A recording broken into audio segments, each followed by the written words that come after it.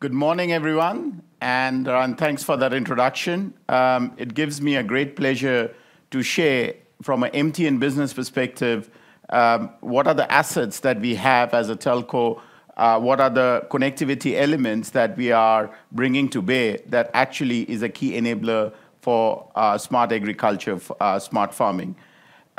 So from the bedrock of IoT operations for smart farms, as MTN Business, we enable and inspire the growth of our clients with the mission of becoming the leading information and communication technology partner of choice. What does that mean?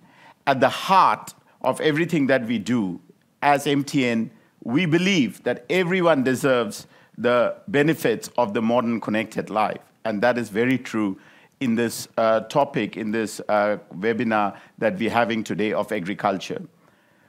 From an MTN perspective, we had a great evolution. As a telco in the B2B environment, we come from a very strong mobile background, and our ambition is to move up the stack into ICT. So what does that mean today in today's context of agriculture, in today's context of farming, the industry vertical area that we are looking at? We believe that in regards to the whole ecosystem, as you can see on this slide from left to right, as MTN Business, we come from a very strong mobile environment. So end of the day, basic connectivity, talking to each other is very, very important. That's the core mobile we come from. If we move up the stack, we have got a lot of assets, a lot of solutions around basic things like reverse bill URL, bulk SMS, which is a very important element if you have to connect in that ecosystem. And then from there, we are looking at the ICT stack of fixed connectivity, where there are different mediums, different modes, and I'll talk a little bit more about the 5G, the 4G, the private environment that is basically, we believe, a very true enabler to the IoT environment. Earlier, Kulu spoke about, in the IoT space, the platform, and I'll touch on the MTN Connected Things, the MCT platform that we talk about, that we bring to bear, which brings all the different elements, not just on the connectivity, but above the stack together. What we are seeing more and more, the trends in the agriculture space also then talks about tapping into the compute layer. So it's very important to look at the edge computing, look at the data centers, look at the different on-premise solutions, but more importantly, commercial viable solutions that is relevant to to enable this environment. Security is embedded in everything we do. I mean, we don't want any agricultural solution to be held ransom for some security breach, cybersecurity, which is very important.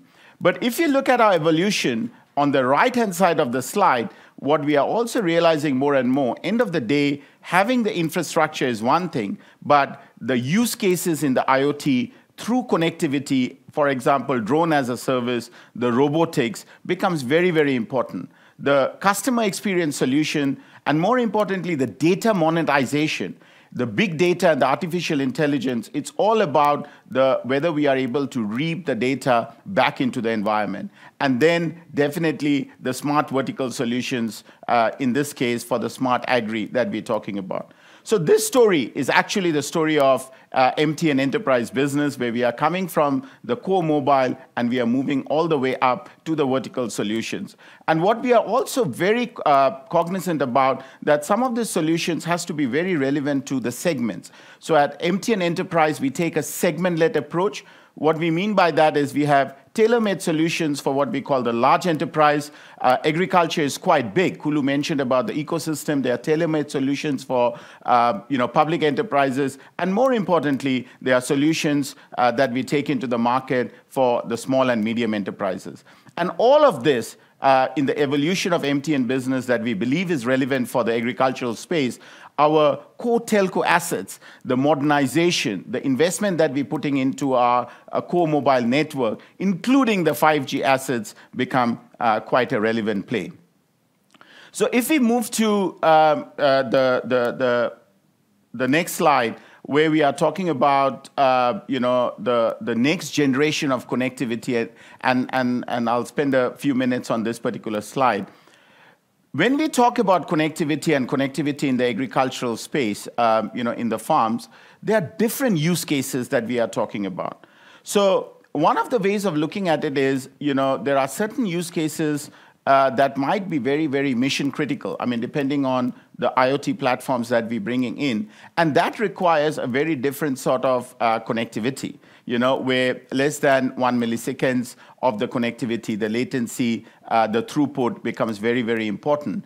And this is where, if we are talking about autonomous vehicles in the space of agriculture, if we are talking about remote control and process automations, if you look at some of the use cases in agriculture, that we are finding north of Africa, there are a lot of use cases that talk about process automation. And then if you talk about the critical infrastructure protection and control, there are different mission critical controls that is required, which needs very different connectivity. If you look at the massive Internet of Things, where we have got a great scale, if you talk about a farm, if you talk about cattle farming, if you talk about, as Kulu mentioned earlier, about certain predictive analytics that needs to go in, the massive Internet of Things that needs scale has got a very different connectivity requirement.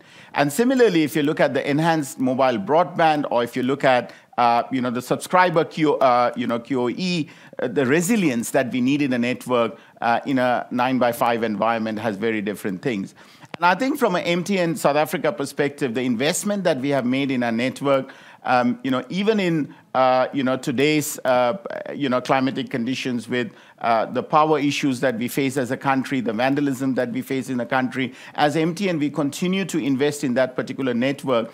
And there are different technologies in that network that becomes very relevant. So here we are depicting 5G, but 5G is not just a solution.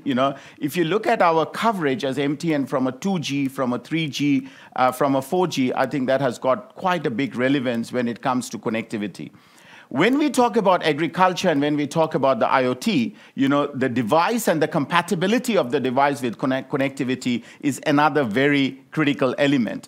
And that's where there are different technologies, whether we're talking about, the LoRa technology, whether we're talking about the Sigfox technology, that is also very relevant. So it's not just about the 2G to the 5G stack. It's not just about the NB-IoT, that we're rolling out on the back of the Project Monza that we executed in the country for the last few years, but it's also about embracing the other technologies in the IoT, the compatibility of the device, and that is where we do work in an ecosystem. It's not just the core MTN assets, but the other assets that we are available in the country that would be very relevant as a connectivity, that will be truly enabling this particular space.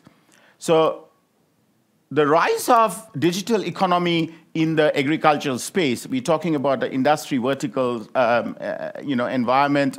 I think it's what's very important is the digital enterprise, as we talk about, especially the post-COVID, as we know, the trends have changed. The utilization of connectivity or IoT has completely changed.